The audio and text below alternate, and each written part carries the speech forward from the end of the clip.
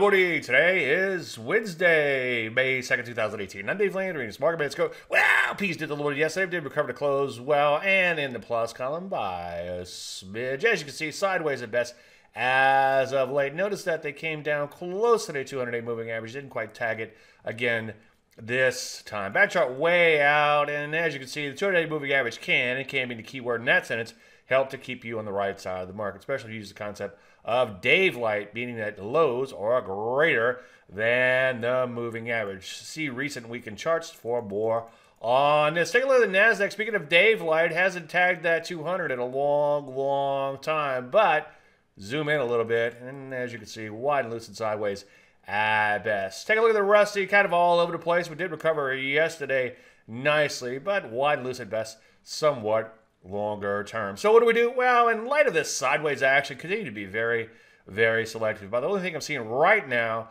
is IPOs because they can trade contrary to the overall market. Any questions?